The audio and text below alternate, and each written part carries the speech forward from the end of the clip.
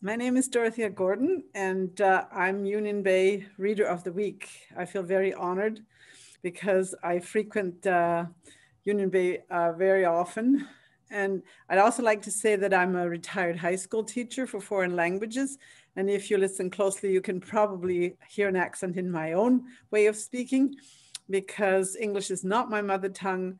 My mother tongue is German. I was brought up in the beautiful state of Bavaria and moved to Canada 43 years ago with my husband. And then now with my second husband, 4 years ago, we moved to Fanny Bay. And I was delighted to find out that there were so many libraries around in Bowser and in Union Bay and in the one in Courtney and in Comox. So I was very much gratified because I had been spoilt in Victoria with all the libraries that were within biking distance for me.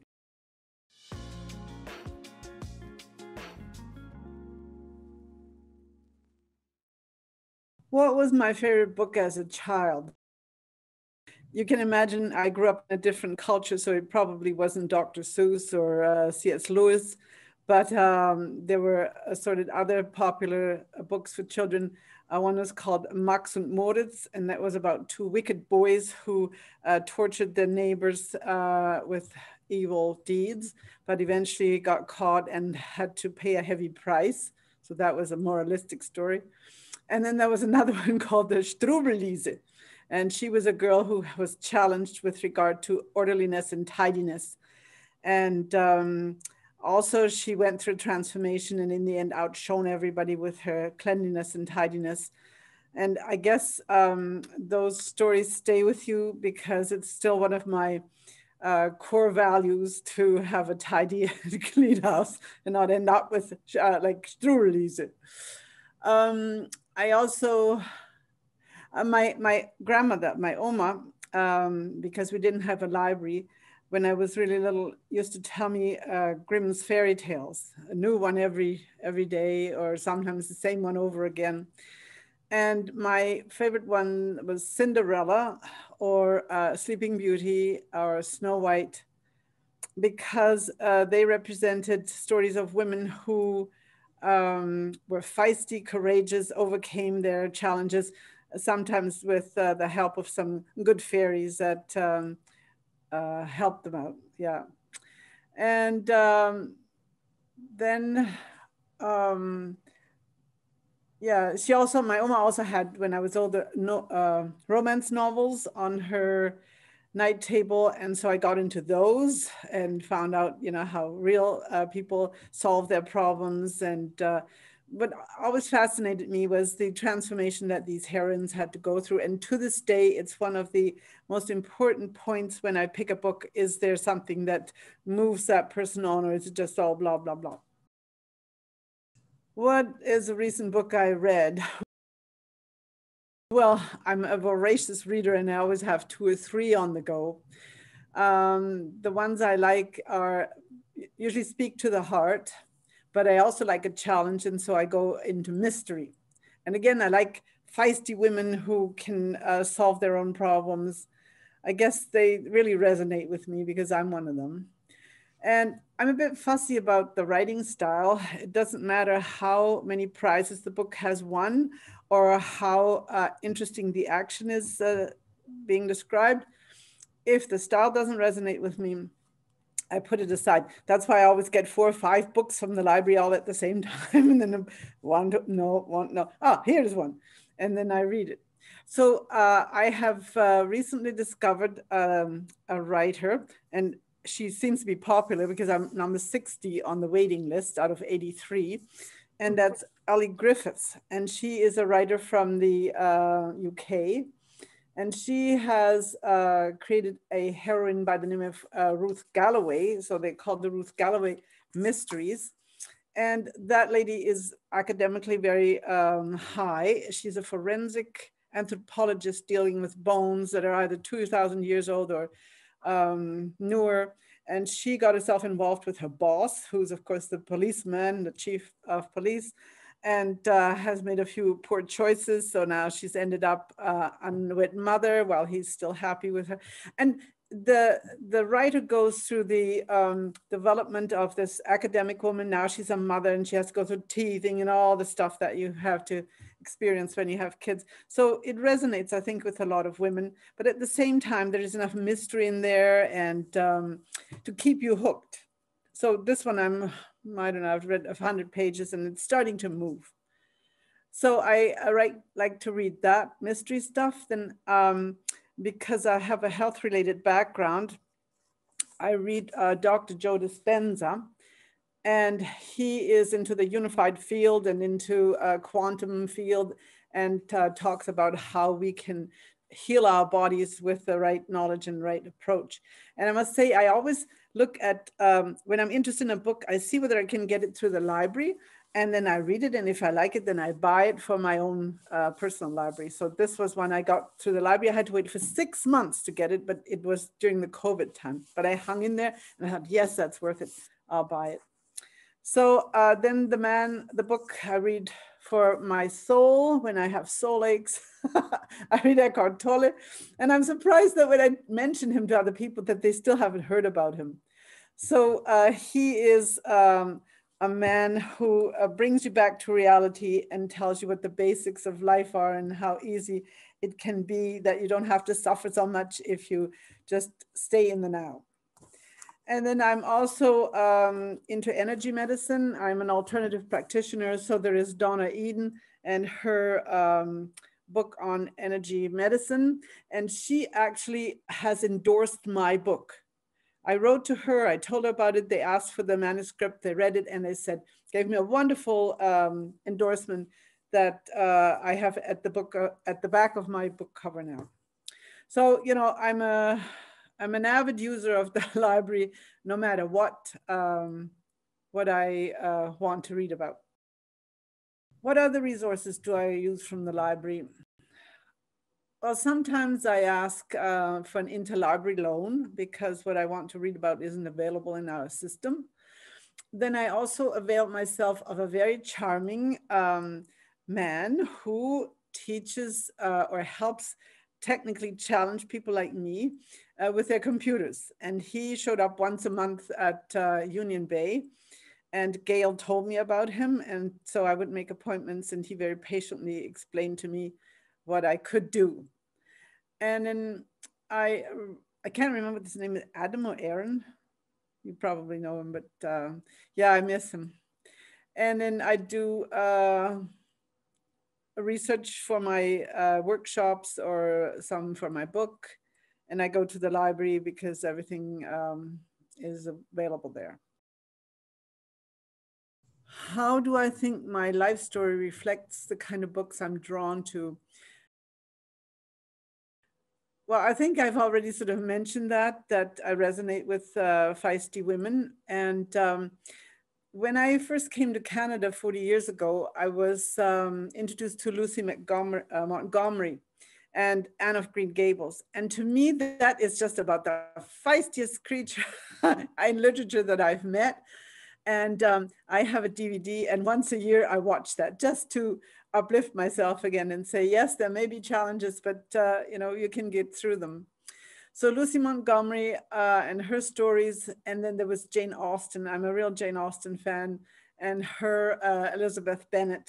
And you know, those were really exciting books for me to read because I could see myself in them, and they resonated with me. And you know, again, the one I mentioned by the English writer, those are books that I can relate to. I'm by nature a storyteller, and I much prefer books that have a story-like content. I don't like to get myself into he said, she said, you know, all these dialogues. I want some action that's being described, and perhaps not so much scenery and weather reports that some authors put in. When I want a mind candy, I reach for Mary Higgins Clark. When I read her first book, one of her books, The Cradle Will Rock, I don't know whether it's in print anymore, I was really, really impressed. And so I started reading all her other books. But later on, I found that she had developed this sort of a template. And you could tell, you know, woman in need, a hero comes in, bad person, blah, blah, blah. And they were too predictable. So I don't read that much anymore. And I'm looking actively in the library, always seeing what is this and that. And then when I find an author who speaks to me and like Ellie Griffiths and has a wonderful style, then I see, oh, I hope that she's written more books than just the one I'm reading. And often that that happens. Then because I had been giving workshops and courses for the Elder College, I decided that it was because my own life was so similar to the life of these heroines, to listen to the encouragement of my audiences who said, you know, you should put this in a book. You have such interesting stories that you tell us during the workshops or presentations. Why don't you put them in a book?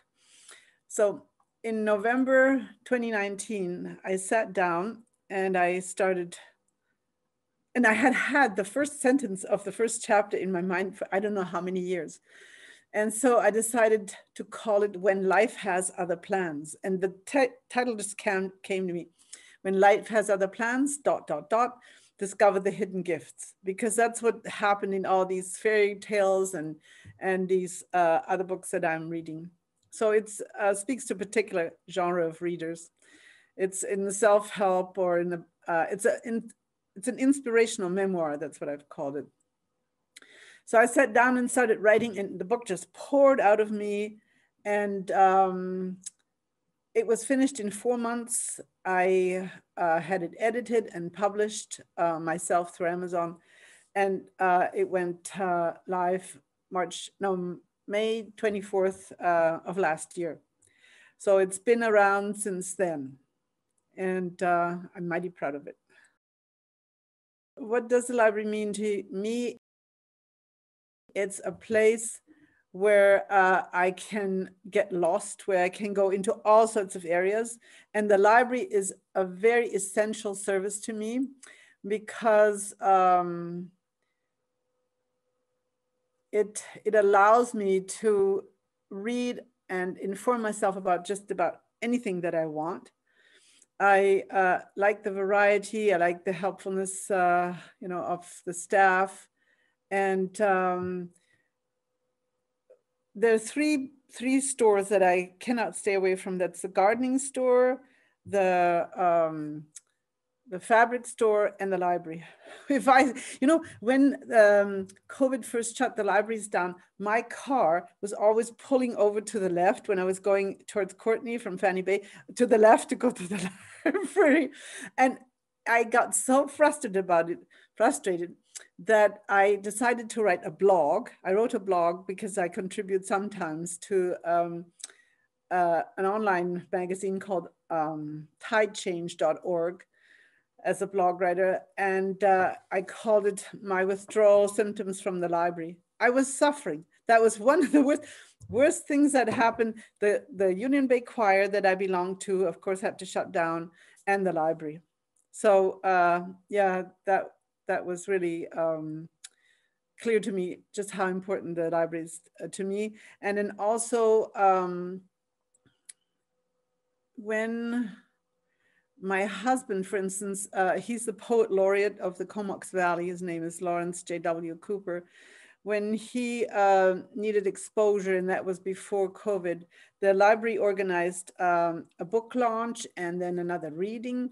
And I remember at the book launch, the library ladies came in with a tray or full of goodies, cake and tea, and that was far beyond what we expected. It was really, you know, make the person feel special. So I hope once these book launches start again, that I'll be one of the fortunate ones who get to read about my book as well, or read from my book, I should say.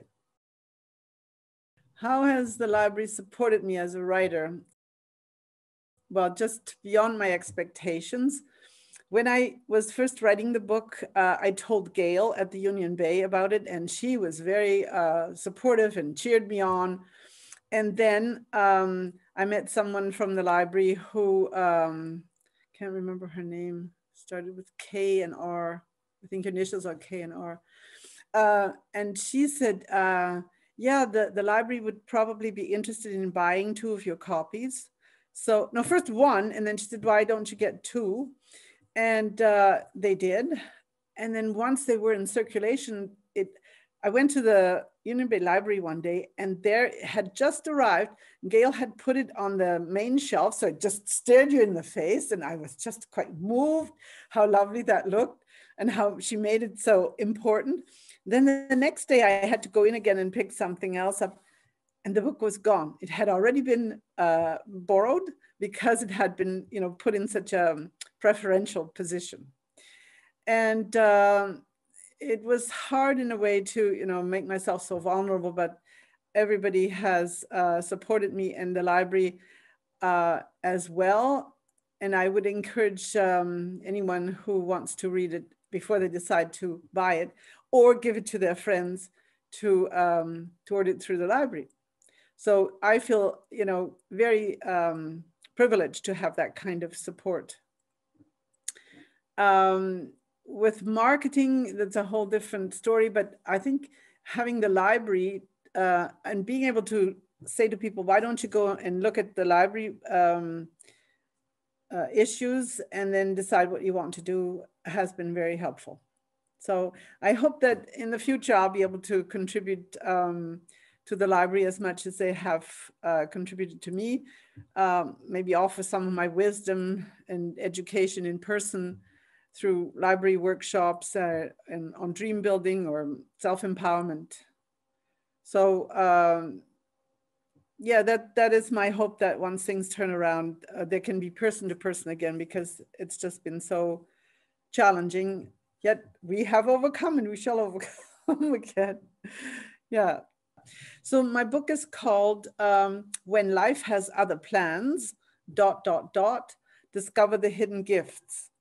And it's available at the Uplifter shop on Cliff, at the Blue Heron in Comox, at the library, and then I've got some in the Salish book, the Salish market in Bowser, and in Victoria at the indie shops. So my email is lifeplans@DTLC, which stands for Dorothea's Tender Loving Care.ca, DTLC.ca. And my website is just www.dtlc.ca. I'm on Facebook under Dorothea L. Gordon, and on Instagram as well. And the books are also available through me, directly from me in Fanny Bay.